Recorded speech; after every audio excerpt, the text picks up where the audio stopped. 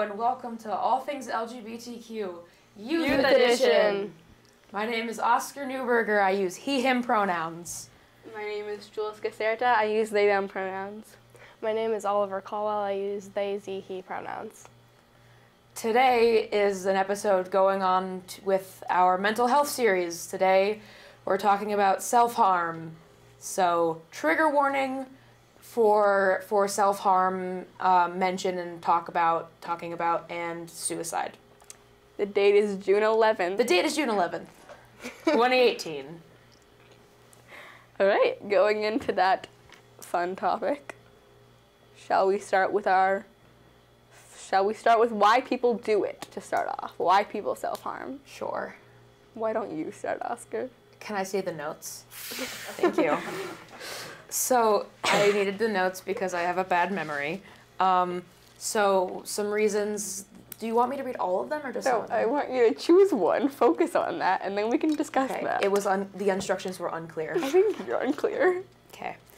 So one that I'm going to pick is dysphoria because that's sort of something that I've struggled with in the past. And so dysphoria can lead to self-harm because having really bad gender dysphoria and body dysphoria can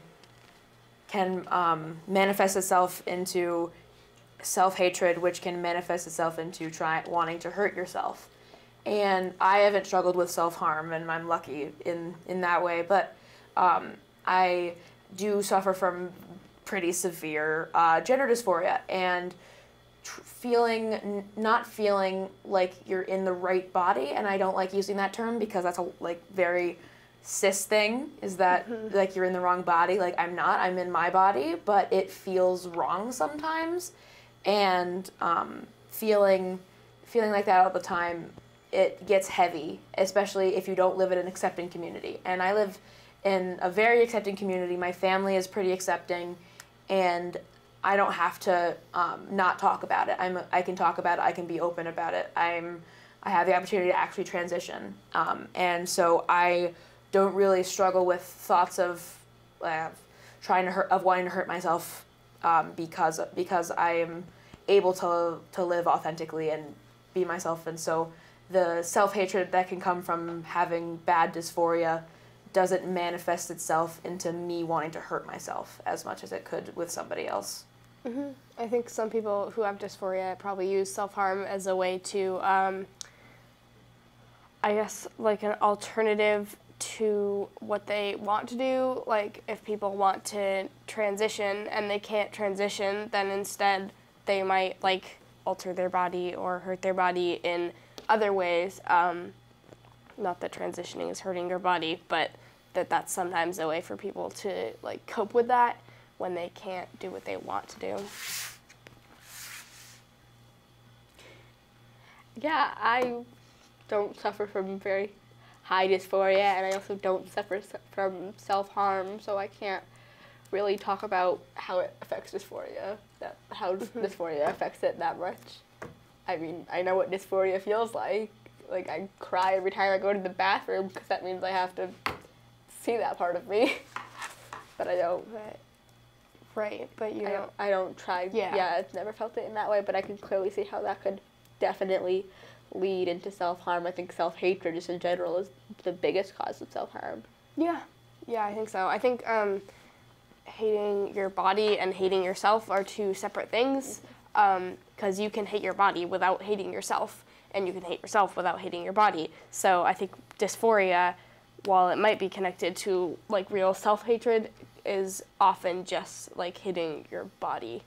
And I think there's a line, but that people often self-harm, like regardless of what it is that they're unhappy with. Mm-hmm. Self-harm can also, like going off of self-hatred, it can also be a form of punishment to that person. Like if you do have self-hatred for your like personality or whatever, it could be punishment for, like, say you said something weird in a conversation or you made someone upset, that could cause you to potentially want to do that as like a punishment, or like you failed. It's like it kind of makes you want to find a way to punish yourself, because like there isn't exactly a punishment, like a physical one, so it kind of gets people to focus on that and find a way to, again, punish themselves. I just sound like a broken record going back and forth.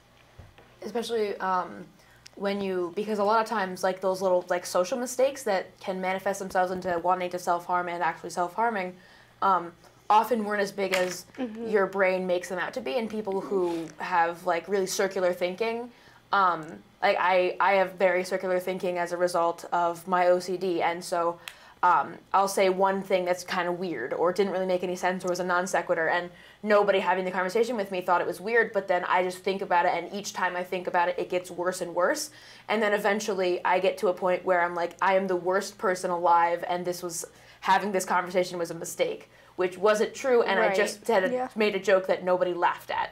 Yeah. Which is very often because I'm not that funny and my sense of humor is dry. You're hilarious, Oscar. Okay. And so getting into that circular thinking loop, and it's hard to step out of that. Like an analogy, like that carnival ride where you get on and you hold the things and it spins in a circle. It's like, watching it is terrifying. I've never been on it. What are you talking about? But so it uses like inertia or whatever. I don't know the words. And it like, so you stand up and you're holding onto these bars. They're right here and there's like a seatbelt. And you hold on, you stand against the wall, and then it spins really hard. And then you're pushed against the back of your seat and you can't move. Yeah. And so like that's kind of what it feels like is you're on that and you can't get out of it without help. Oh, I was imagining a little playground thingy. No, like I mean that's a smaller scale example. Like the merry-go-round is a smaller scale example of what I was saying. Yeah. So. Yeah, but I totally agree with that, and I also deal with that a lot, where it's like you blow things out of proportion. Sometimes it can just feel like this like annoying, nagging voice in your head, because like it's not really you either. Yeah. It's not like you thinking that. It's like I separate it. It's like I'm not thinking that. This bitch is thinking that. It's not me. It's my goblin brain. Yes, my goblin brain. It's little gremlins that like devour in your head, like devour all your logical thinking. Yeah, can lead to just wanting to be able to do something, focus on something. So you do that. Yeah, I think kind of like taking control. Yeah, I think people tend to think that like awkward stuff they say or whatever a mistake they think they made is a lot bigger than it is. So you should know that like it's not a big deal if you mess up in a conversation, and it's hard to like absorb that information yourself, but it's good to be able to like try to understand that it isn't like a huge thing, and probably other people aren't even noticing the things you're noticing, so you shouldn't like resort to self-harm just because you like messed up in a conversation or had an awkward situation. Yeah. And another thing about it though is like you can hear what Oliver just said, like you can hear that it's not, you didn't mess up, it's not that big of a deal, but that circular thinking will keep, it doesn't matter how many people tell you it's not a big deal, or how many people compliment you to make you feel better or anything, how many pep talks you get, it doesn't matter because you're still trapped on that spitty thing, it's whatever like it's called. Someone standing on the outside could be like, you're okay, you can get off of it if you just try. Right. Or it's like, not I'm still trapped in. The G-force isn't a big deal, you can do it, like you're still stuck there. Yeah. You're still having and so I think kind of you. what Oliver's intentions were there was to be able to reassure your other people and not so much yourself. Right, yeah. Like knowing that your friend needs to hear that information. Or your friend, your family member, anybody needs to hear that information. Even if it might not help them, it's still better than doing nothing. Yeah, I guess. No, I'm not trying to invalidate people's like that kind of thinking by saying like it's no big deal, but it's also like if there's any like it's good to clarify that it's good to clarify that a lot of it is just like making it bigger than it is. And because of that, where it's like you're stuck in this loop, self-harm can also be a form of taking control. It could kind of be like getting you out of this loop, almost in a sense. It's like, okay, I can't really process anything that's happening. I can't really do anything. Here's this one thing that I can do that makes me feel something different than this constant cycle. It makes me feel a physical pain and not an emotional pain. So it's kind of their way of transferring the pain into something else so they can clear their mind. And back to my amusement park analogy. It's a good analogy. We're going to keep using it. You're stuck in it and like you're scared because you can't get out of it, but then self-harming is like cutting the seatbelt, and then you still can't get out of the ride and you're still stuck in the ride, but you're being bashed around and now you're in pain, and so you're thinking about that instead of the fear of being stuck in this, like, this amusement park ride. And so... And then soon a worker will come in and start yelling at you for cutting the seatbelt. Yeah. Which is kind of like someone telling you to stop self-harming. Yeah. Which isn't really helpful because they're just telling you to stop doing something, but that's, for the most part, out of your control. And you can't, like, they'll be like, get out of the ride. Like, if I could, I would have already. It's like, stop self-harming. I would if I could. Yeah. Like, what? Also, just telling them to stop and not giving them ways to stop is just dumb. Yeah. It's like, can you maybe elaborate? Tell me how? I would love to. That's a good segue, because we should Get off this amusement park. Get off the amusement park analogy. Yeah, but talking about, like, ways to possibly, like, cope, or what you can do instead, or what sort of, like, I don't know, just, like, what sort of things might help people get out of it. Ways to help people who are self-harming. Yeah, I think, first of all, it's not going to be super helpful to just yell at them to stop. So that's my main point, I guess, is that, like, if you know someone who self-harms,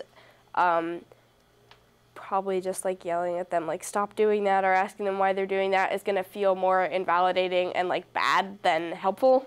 It's going to feel more invasive. Yeah. Also, Which is going to feel worse. Also, Yeah. you said ask them why they're doing that.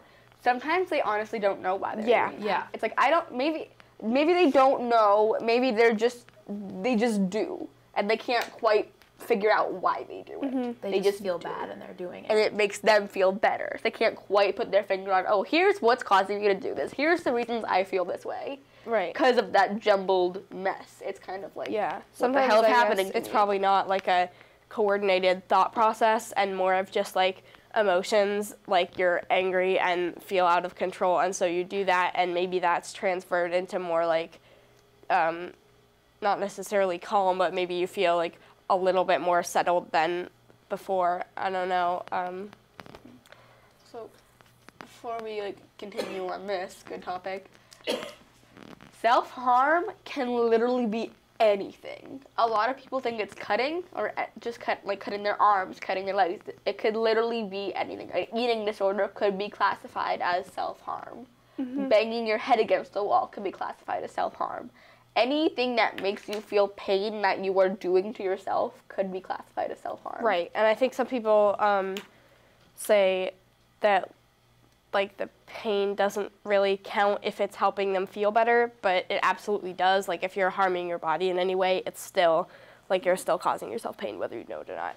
And alternatives that I have actually thought of this time, we had a discussion about this a while ago and didn't incorporate it into the last episode, but we talked about, like, just, like, sound in general could be kind of helpful for some people, like, whether that means, like, blasting really loud music, like, into your, like, headphones or speakers, whatever it is, or just, like, going outside, like, yelling, however you can be loud, that can, like, get your energy out, which maybe can help some people.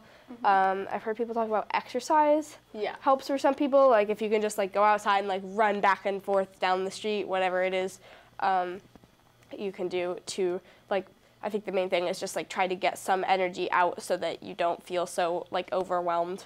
And a way that I've heard also helps is gorging yourself on food, which, I mean, I do every day, but, like, but to just kind of give you something else to focus on other than the kind of, and also the food makes you feel better, it makes you feel good, Right. like a physical good, Right. If you eat too much and then you feel sick, So and just, it's the like, whole thing. Just, like, I guess, like, comfort foods, or if there's, foods, yeah. or, like, treating yourself, and that might not be, like, an easy thing for people who are struggling with, like, eating disorders or, like, unhealthy eating habits, because that might make them feel worse, but if that helps people, that is a tip that I think works for some people. So if any of those are helpful, that's great. If not, you can always, like, let us know or comment or whatever, so that we can give more helpful information. Because in the next episode, we're doing like the mental health series. I think we're going to be talking about self-care, and we might incorporate some more stuff into that. Yeah. If we can actually get prepared. Okay, so touching back to what to say to someone who is self-harming, it's really dependent on the person, I think. Right. If you know the person well enough, then you will probably know what is best to do when you figure out that they are self-harming. And, like, I know some people who would probably just prefer to be hugged, have nothing said, just being, like, there. And I know there are some people who would rather have someone sit down with them and have a conversation and, like, get it out.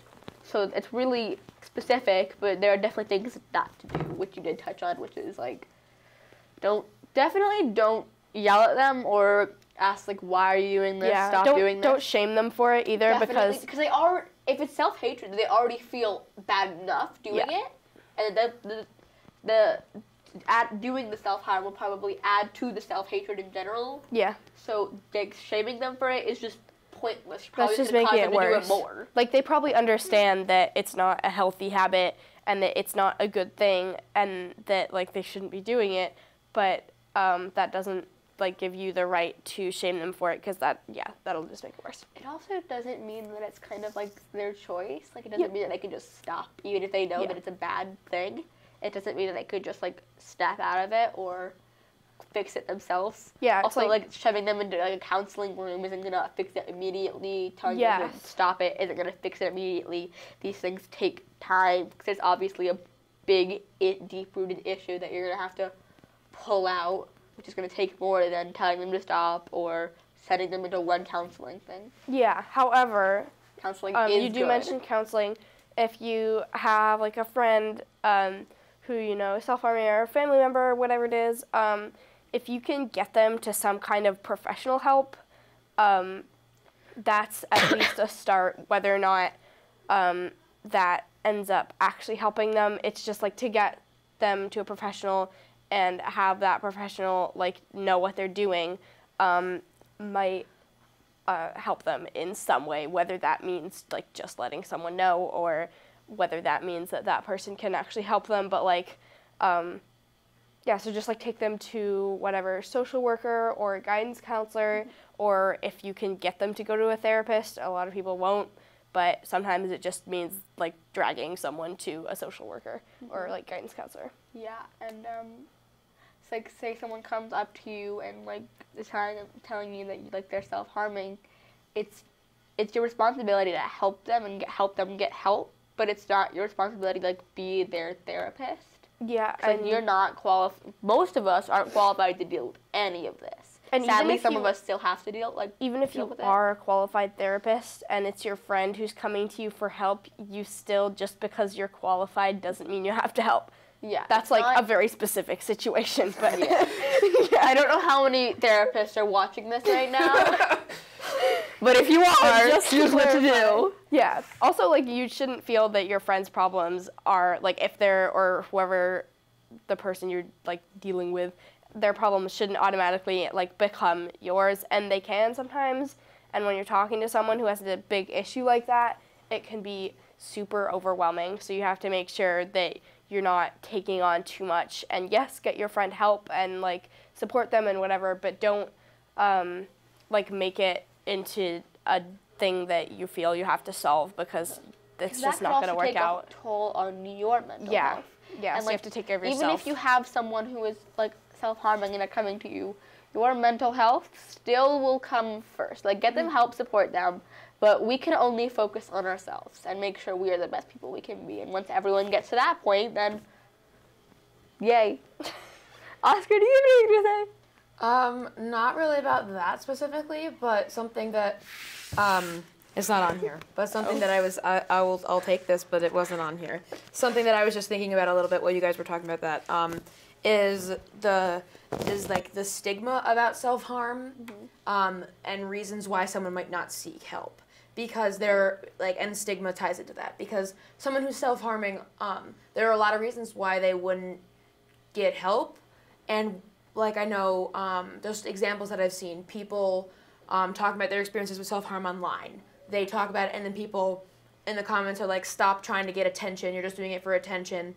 you need to get professional help. Like some random internet guy telling you in the YouTube comments to go see a therapist isn't going to make you see a therapist. Yeah. Especially calling you attention seeking in the same comment.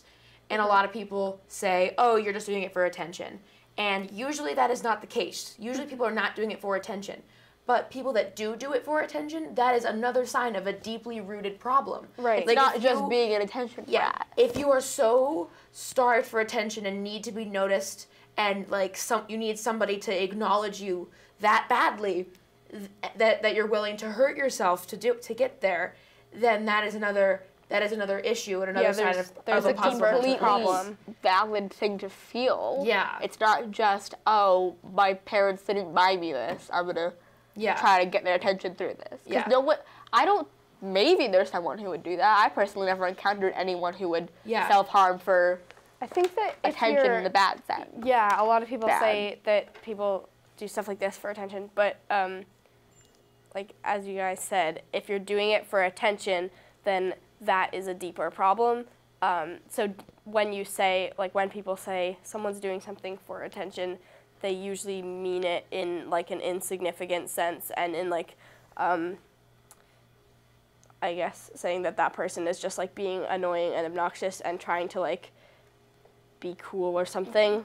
But I don't know what I'm trying to say here. There's a deeper problem and nobody's just gonna do it for like the everyday kind of attention you can get for like something relatively like safe and normal. There's also nothing wrong with wanting attention. Right. Yeah. Like it's a normal thing to wanting to have people acknowledge you. Wanting people in your life to acknowledge you as a person and to have respect and to have people ask you how you're doing and just check in with you. Like that's a human thing. That's a very human thing to people feel. Like say it like it's a bad thing, but no, we all want attention in a sense. Even if you're really introverted, you still want to be acknowledged. On some level, you still, like, no matter how introverted you are, on some level, you want other people to acknowledge your humanity, which is... Hey, you exist. I see that. Congratulations. Yeah. And another reason people might not seek help is because of, like, Pain Olympics type thing. So, like, in a lot of mental health support groups, if you go, you can talk about your mental health issue, but then people will try to one-up you by saying, like, oh, I have it worse. Oh, you have depression? Oh, well, I have depression, and I'm schizophrenic, and all this stuff. And they'll try to invalidate what you're going through because, like, you could, like, a cisgender heterosexual white man living in America who suffers with depression is apparently not as valid as someone who is starving to death and also has depression. Like, no, those are both problems. Yeah, pain is pain. One person has two different kinds of pain, and it might be more serious pain, but mental illness doesn't pick and choose based on life situations. Right. Anybody of any demographic living anywhere in the entire world can suffer from a mental health issue. And undiagnosed or not, it is not just a millennial thing. Like, I know that there are some baby boomers specifically who are like, millennials invented autism. Like, no, we definitely didn't. What does that even mean? No, but they're like, back in my day, we didn't have autism. Like, yes, you did. People just didn't get diagnosed. Yeah, or you just back like completely in my day, erased. Depression wasn't a thing. Like it wasn't. Oh, this person's autistic. It's, oh, this person's a little off and can't communicate properly and bashes their head against the table for no apparent reason. Yeah, it's not like, oh, this person is autistic and here's how we can help them. It's, oh, this person is weird and we're going to ostracize them. Right, so just because a group has been erased in the past doesn't mean they have been newly invented. Like, like trans people have always existed. On millennials. Like, you invented this thing. No, the heck we didn't. We inherited this crap from you. Yeah. Like, it can be genetic. It's existed forever. Like, it's existed forever. It just hasn't been diagnosed. It also can be genetic. So, like, yeah, lots of like mental illness. You can be predisposed to that. I'm very predisposed to mental illness because a lot of my family on both sides of, a lot of people in my family on both sides, my mother's and my father's side, suffer from some form of mental illness, and so my sister and I are genetically predisposed to be mentally ill, and I struggle with mental illness, and my mother is a very anxious person. My father, he hates doctors. He's very paranoid, and he hates going to the doctor. But my mother, who is a medical professional, thinks How did that those two end up together? I don't know. My mother thinks that he has ADHD, and I believe that, just based on obviously I'm not a doctor, just based on my own personal experience with my father and with the numerous people that I know in my life who have ADHD. And my grandmother on my dad's side, very, very anxious all the time. My aunt has OCD and bipolar disorder and depression, and my mother has struggled with depression. And so, like, it's not your fault, basically. Mental illness is never your fault because it's a genetic thing. It's a chemical imbalance in your brain. It isn't something that you are doing to yourself, and you're not faking it. It's like getting a cold isn't your fault. Yeah. It's not the same thing, but it's similar. It's still a sickness. Like, mental illness and, like, mental health and physical health should be treated the same. Right. Like, if somebody gets in a car crash and they almost die, they go to the hospital. Their family comes and they bring them flowers and like, oh my gosh, this is so terrible that this happened. Oh my goodness, I'm so sorry. But then if somebody tries to kill themselves and they survive, they go to the hospital, suddenly everything's really hushed and everything's really taboo and, like, nobody wants to actually acknowledge what happened. Right. They're just like, oh, it doesn't matter what happened. I just want you to get better. Like, no, acknowledge the problem, acknowledge what happened, and say, these are the steps we can take so that this doesn't happen again. Also, in schools, like, say you hurt yourself, like hurt your arm, you will get a pass out of gym. Say you're socially anxious and you have to go to present, and you tell your teacher that. The teacher's most likely going to say, oh, we're all nervous, get up there. You don't get a pass in school for mental illness, which is bull crap. Yeah, because if this person who has a hurt leg can sit out of the gym, then this person who has a mental illness should be able to sit out of this presentation. Yeah. And you shouldn't, like, give them a bad grade for that. Yeah. That's just, yeah. I've had experiences with teachers. I have a teacher who, I guess, like, pretends he's an ally to all these people, but he's, like, he's awful. But Oliver, I went to, so I have type 1 diabetes, and that means that I have to leave class quite a bit, just to, like, go to the nurse's office. And so I ask him, like, when I leave class to go to the nurse, because that's a procedure, and I ask him, and he's like, yeah, always, of course, you can go. And then I asked him one time if I could go see a social worker, because I was, like, on the verge of a mental breakdown. And I asked him, I was like, can I please just go, like, go to guidance? And he says, no, because this is your class, and your class is important. And he went on this huge rant about how, like, no, you don't get to just go do that because you have to come here, and this is important. And I tried to explain to him that mental health is more important than school, and he absolutely refused. But whenever there's a physical issue with my health, he's like, of course, go. It's so much more important than this. And it's just so unfair that schools and just, like, systems in general are wired to believe that physical health is more important than mental health. Did you just end up leaving? Like, when he said, no, you can't Yeah, go? I just left. Just walked out, like, bye. Yeah, I've done that in French before. We were just talking about this before. So I don't want to get into it, but I've struggled a lot in French class for more reasons other than the fact that the material is hard. That's all I'll say. And there was one occasion where I was feeling like I was having a really bad mental health day. I woke up and felt bad. And I was really anxious all day. I had to have French near the end of the day, and I was very, very anxious and just very, very jumpy, and I couldn't really focus on my work. And the teacher called me out. She was like, Oscar, why aren't you focusing? I said, oh, I'm just having a hard day. She was like, whatever, and moved on.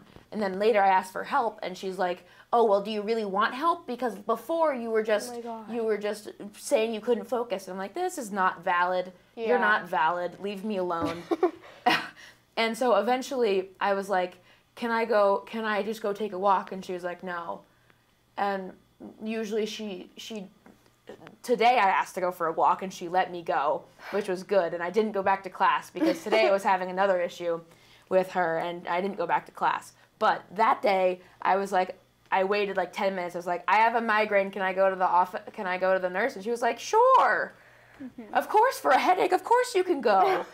And I'm like, this is not valid. Yeah. You can't do this. That's not okay. And you don't need to, you don't like, you shouldn't invade your students' privacy also to make sure they're like valid in their mental health struggle. Like you shouldn't have to, like my teacher that time when he refused to let me go to guidance, he was like, why? Like, why do you need to go? Why are you on the verge of a mental breakdown? Like, you don't get to ask that.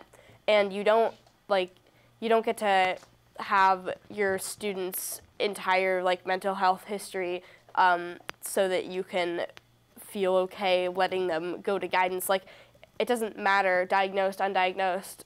If someone's having a rough time mentally, you should, like, treat them the same as if they had something like physically, like a physical ailment. Like you don't need medical records if you have to go to the nurse to get a Band-Aid, so why do you have to like have that to go to guidance? It's something I just hate in general is when like you ask to like go for a walk, go to the bathroom, get a drink or anything. Teachers just say no. Like, excuse you, I'm not gonna say I'm gonna go to the bathroom, thank you very much. I have to go. What is this, the army? Yeah. Where some random adult who just knows a little bit more about the English language than me is gonna prevent me from going to the bathroom? What is this? Or like, no, you can't go for a walk. I can just leave Like, the door's watch right me. there. I can just go. Watch me. Like, as long as I'm in the school building. Yeah. I'm legally obligated to be in the school, not in your class. Bye-bye. And just circling back to the guidance thing, good tangent, Jules, but just going back for a second. I don't want to speak for every school, not every school in our district, let alone in Vermont or America or the world, but in our school district, going to guidance isn't like a fun time. It's not like you go and you just get to like hang out. Like you go and like you get asked like 100 questions a second. You're probably gonna cry by any person. Usually there's crying. There's most of the time. Or there's just like no one there to staff one the is guidance there. room, and you just go in there and like sit on the floor, and you're like, okay. Yeah. Like our guidance counselor is on family leave, and there's no substitute. Yeah, she's been gone for like half a year, and they don't do anything about it. And like, then no the other one has like the social worker has like a schedule with individual like pre-scheduled meeting times, and I don't blame either of them for that. But like, you literally, if you're having a rough mental health time, and you're not allowed, you get a detention if you're in a classroom alone. So there's like no solution. So you just have to leave the classroom and either like wander around the hallways or like sit on the floor and hope they don't notice you. But the thing Like, is, you don't get a sub. You expect all your students to be perfectly mentally fine for an entire year. No, we're in middle school. Yeah. It's just weird, because then I'll go in and I'm just like there, it's like, because I need to talk to someone and there's no one in the office, so I just like sit there. Yeah. And I'm like, okay. And also at the same time, like teachers shouldn't expect us to be mentally well if there is a guidance counselor. Like one visit to guidance isn't gonna like ooh, my depression's cured because I went to guidance. Like that's not how it works. So depression can't really be cured. Valid. Like it could be better. Like people think with like antidepressants, like oh that's a cure. No, it's like, no, right. It's no, treatment. Yeah, It's a treatment. There's a difference. I still have this thing. Just because I'm on these pills doesn't mean, oh, I'm mentally better. I'm totally fine and happy and now. You would never have a rainbows. depressive episode ever and never feel bad ever. Yeah. Just to give you guys a little bit of hope for high school next year. So it's set up in a really different way. So the guidance counselors aren't really mental health people. They're more there to help you with like your schedule and stuff. Right. And so if you want to talk to someone, you have to go see the social worker or the nurse. Both of them are very good about stuff. And if neither of them are there, nobody's like following you around the hallway or monitoring you. And like you can just like go sit somewhere like in the hallway. You can sit outside the hallway, or you can go sit in the library. Or literally anywhere, and you can just like hang out. And for the most part, teachers aren't going to come out of their classrooms to come hunt you down. Right. If they ask you why were you gone for so long, and like you say I went to go see the social worker, they'll be like, oh okay, and they won't get you in trouble. So just that's a good thing that the school does well. Good. And Yeah. like We have like 2 weeks to survive, so. You were talking about nurses. Our nurse is so amazing. Like I needed to just sit and just talk to Oliver. And I walked into her, and I had gym, and I walked in, and I was like, hey, I'm not hurt. Can you give me a pass for gym? I need to go, like, sit down and deal. And he's like, yeah, sure, here you go. I walked into the gym, gave it to them. They were like, okay, bye, kid, whoever you are. And, and then I just sat there. Then you just left? What?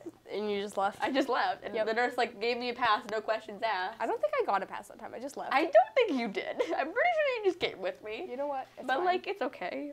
I'm pretty sure you were skipping science. That's valid. But also, like... Don't skip school, kids. It's bad. Yeah, I mean, you have to, like, prioritize, because you have to be able to, we're very off topic. We really are. You have to be able to, like, prioritize, all your stuff. Like, you should go to school if you can, but also, like, we're going to talk about mental health days at some point in the future. But you also have to be able to, like, let yourself, like, leave class and don't shame yourself for taking breaks. And don't let other people shame you either. Yes. Don't take that bull crap. If someone's, like, yelling at you for self-harming, just, like, get up, flip them off, and leave. That's what I would do. Honestly, I mean, don't swear at them. That's a bad idea. Don't take my advice. I'm very sorry. Just, like, don't let them push you around or shame you. Like, even, like, you're allowed to stand up for yourself. You're allowed to, like, say, I'm not gonna sit here and take this. Bye. Like guys, someone please keep talking. I don't know what I'm saying.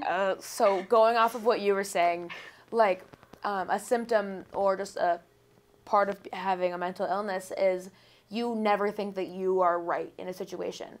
Like, you arguing with someone and you think that you're right while you're arguing, but then afterwards you're like, I'm not right, this isn't real, whatever, whatever. And you try to validate their opinion and their thoughts in your head, no matter how awful their opinions were. Like, I was bullied a lot when I was younger, which contributes to some of my mental health stuff. And just due to the nature of the bullying, in my head, whenever someone's being mean to me, because I was bullied by someone who was at that time my friend, and so in my head, whenever someone's being mean to me, I always try to rationalize it, and I was like, oh, well, I did this, and oh, well, here's where they're coming from. Like, I try to rationalize it and validate it and excuse it in a way, but I've been working on not letting that happen and just being like, no, that person is a shitty person. Sorry, that person is a bad person. That is a bad person, and they don't care about my feelings, and I don't need to validate them. Right. Mm-hmm. And in a calm, rational argument, it is fine to see the other person's point of view, but like what else we're saying, don't make excuses for it. Like, I do this all the time, and I will go to my friends, and I'm like, hey, here's what's happening. What's your opinion? And then they'll tell me all the things that I thought beforehand and convince me of my argument. Because I need them to, because I'm like, well, crap, maybe I'm wrong. Maybe I'm... Yeah, this kind of connects to what we were talking about earlier about, like, talking to your friends. Because you should be able to talk to your friends, and then they can, like, give their opinions, and I think that can be, as you said, like, a helpful tool for validating your own opinions, and also, like, a way to using, give like, you kind seeing of like other the support people's to be able to stand up for yourself and say, stop shaming me. Yeah.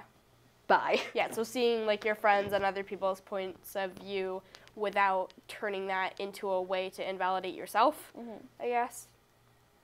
That's, like, a takeaway. I don't know what we're talking about. What do the notes say? Literally nothing else. The whole thing is the hotlines and then reasons why people self-harm. I'm so good at taking notes. They say nothing else.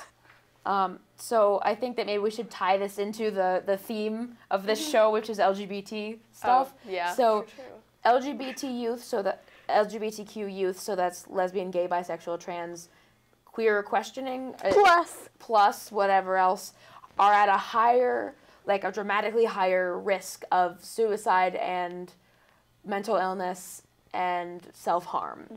And there are a lot of reasons for that, because some people who don't want to acknowledge how privilege works will say, oh, it's just a coincidence. Oh, blah, blah, blah, all that stuff. Like, they ignore the fact and, like, data and crap, and, like, how? No, it isn't a coincidence. And there's a reason that this demographic, specifically youth, those LGBTQ youth, are at a much higher risk for depression and anxiety and that could be attempting suicide or self-harm, and it like this there's a pattern there, and it's not just a random statistic. It's and I think that what we should talk about that, why that might be. So about that. I think that it all Okay, just quickly before we do that, we will talk about that. I just want to make something very clear. Suicide and self-harm are two very different things. You can self-harm and not be suicidal. You can be suicidal and not self-harm. They're different things that just happen to be sometimes close to each other in certain situations. Oliver, you may talk now. Yeah, so they can connect, but they don't have to. Yes. Is what you're saying. Yeah. I was just saying that as like an overarching thing. I get that. I was just going to clarify. So it all sort of, I think, like ties together into heteronormativity because... And the sexism. Yes, all of it. Because we were talking about like self-hatred earlier, and I think for queer kids, a lot of the time that can be tied into internalized homophobia and transphobia, which we discussed a little bit before at some point in the last episode, we discussed I think. something at some point related to this topic. That's what I'm trying to say. But I think, so yeah, self-hatred can be connected to heteronormativity in that way, which all just makes it like more likely for queer kids to self-harm, and I think it's awful that like those heteronormative thoughts are so like deeply ingrained in our society that it literally makes kids like more likely to hurt themselves. It can also be a cause of bullying too. Like Oscar was saying, you like try to excuse them and like you try to rationalize it, and then you maybe start to believe what they're saying, and that can lead into self-hatred. So like having someone say, "Oh, you're an awful person," or whatever they say to you, and then you rationalize it and you make sense of it, and you start to feel that way. And it's this whole cycle and just like timeline of everything that's happened, and that leads to kind of the sad ending where either potentially they could commit suicide or they could start to self-harm. And again, they're separate things. Yeah, like growing up in a society that tells you that your attraction to someone is wrong, your gender is wrong, that your gender isn't real, that your pronouns aren't real, that you're just making stuff up for attention, is really, really harmful. Yeah. And like one of the hardest times for me was when I was forcing myself to be feminine because I knew that I thought that I had to, and because I was so angry about being feminine, I had this was when I was 13, so I was like, I don't really know how anything works at all. I was like, oh, I must be a lesbian because they're masculine, which is not the truth, which is not a thing. Problematic. But my heteronormative brain was like, lesbians are always masculine, and that's how you know when you see one. That's how you can identify one. They're wearing flannel and a beanie. It's a lesbian. And so I want to be masculine, so I must be a lesbian. Not the truth. I am a gay trans guy. Very different. So, very different. And not a lesbian. Not even close. No, not even remotely. And when I was forcing myself into that identity that didn't fit me and I was still uncomfortable, that was so hard for me. And I was going through a lot, like being 13 for one, you're going through a lot. Just being that age is hard. And then on top of trying to make sense of how you're feeling when you don't have words for it is very hard, and when nobody wants to talk about it. And like at school, a teacher who is gay might not talk about their partner, might not have pictures of them with their partner. Like heterosexual teachers just have like their wedding pictures up, but it's adorable. It's so cute to see that. But a queer teacher might be more hesitant to put up a photo of them and their same gender partner. Right. And that causes like students to not have a sense of normalcy when it comes around it, which again leads back to self-hatred. Like, I'm not normal. No one else I know is like this. No one else is talking about it. No one else is guiding me in a sense. I'm not normal. Yeah, because even like queer people don't talk about their queerness sometimes just because of heteronormative and cisnormative society. So if you're a kid in school and you're like, well, all my teachers are straight and cis. Well, they might not be, but they're probably not talking about it because probably the school system's going to shame them for it, or they're going to get like You get fired. in trouble It's with possible to get yeah, fired. some parent is going to get angry because they're homophobic or transphobic, whatever it is. And so it all just leads back to this discussion not being had, and the same goes for mental health. So it all just sort of like connects into an awful And mess. like, I used to think that all of my friends were straight and cis, and look at me now. I have no straight and cis friends because, well, then again, I have no friends, but still. Oh my god. But like, I used to think that I was completely alone, and then people started to be able to like talk about it more with like having the GSA in our school and having it kind of being more broadcasted in our school. Yeah. People were able to kind of do that, and I was like, oh, holy crap. Yeah, we I'm had not like weird. Well, I'm still weird. We had, They like, all our come out of the woodwork. Yeah, The we had like closet. our They all straight come out of the cis closet. friend group. Because it was at lunch. When we were in like for a while, and then eventually we all just like came out Slowly, to each we other, were like, and now we're literally all queer. There's and like I not was a like, single Oliver, person. hey, I'm queer, and Oliver was like, oh hey, same. And then I'm like, hey, I'm trans, and you're like, cool. So am and I. then 2 months later, you're like, same. It was amazing. We all just like grouped together. We flocked together without even knowing it. Gaydar. Like my two best friends in the whole world, when I first met them, one of them said to me, and I specifically remember this because I thought it was so funny, because at this point I was like, I'm a lesbian because so now I have an excuse to be masculine and I get a pass now, which is very harmful thinking that I blame on heteronormative society, and I don't at all encourage to think like that because that's not true. I was already out as like being lesbian, and my friend Max, back then his name wasn't Max, but I'm not in the business of dead naming people. I love Max. I know, he's my I son, love and Max. I love him. He's like so. He said soft to and me, small. and I remember this so strongly because it's so funny to me now. He says, well, I'm living proof that hanging out with gay people doesn't make you gay. And now That's Max what happened to us. And now Max is trans, and he is dating a boy, and it's and I just thought that was, and my friend Alvi said to me once, dead name, if you were a boy you'd be gay, and I said, says who? And pause for laughs, and then my friend, and then I said to Alvi, well, dead name, because his name wasn't Alvi then, well, dead name, if you were a girl, you'd be a lesbian. And then Alvi says to me, yeah, because I like girls, which is not the case. Alvi is very non-binary and very queer, and we all just start as cis-hets who are confused, and we flock together somehow knowingly. Yeah. And then we all just gradually are like, Wait. I had a mind-blowing discovery as we were talking. I came out right after I joined GSA. What the frig? I think it's just probably because your queerness was buried deeply. Awoke. Yeah, it was Like, buried. hello. It was I'm here now. It was buried, so it's. I think, well, like jokes aside, kids grow up thinking they're cishet because, or like shaming that's themselves. the default. Yeah. Yeah, because That's default. Straights yeah. don't have to come out. so that's why. Straights. No, that was correct. Okay. I support you. You're valid.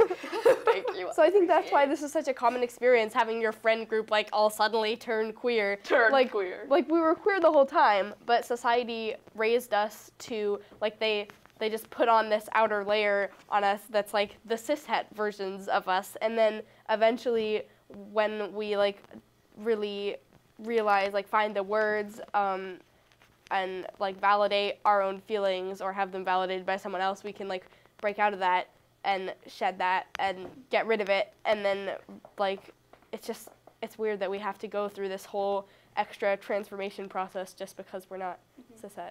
And that's another thing Bad. that I have to say about baby boomers is there's like, this generation, everybody's gay now and everyone's bisexual, you're gay whatever too, that fighting means. me. And it's just a trend now. Like, no, Rebecca, it's not a trend. God or Rebecca. More people are just like, if I say that I'm gay or trans, I'm not going to get murdered instantly. Exactly. Yeah. Like, people feel safer to actually like the population of gay people has always been high. It was just illegal to be gay up until like 60 years ago. Maybe less. So don't even give me that, Rebecca. You are wrong and you're not valid. To leave. You said turning queer, and for some reason it made me thought of werewolves, and they're like, oh no, the full moon is here. I become fabulous. I don't know why, but that's just what I thought. That was really not I'm not seeing That was a non connection. sequitur. You're not seeing it? Come on, imagine it. Like it's the full moon, Stop. and you just turn a rainbow. Jules, as much as I enjoy your strolls down non sequitur lane, No. You shouldn't do it. I'm so sorry. no. You shouldn't do it when you're being filmed. the topic at hand. We have been on a tangent for a long time. That's okay. About an hour? I feel like The whole time. we kind of connected some of this Yeah. stuff together because a lot of these ideas, Except for like the werewolf, right? you can go on a rant about, like any of these topics, and it all just ends up connecting in the end. Literally, our show structure is just ranting, you guys. It's okay. It's I think fine. it's fine to like. Don't invalidate my rant. Back to our original topic. We were talking about self-harm, and We were. Oh, we were. I forgot. right.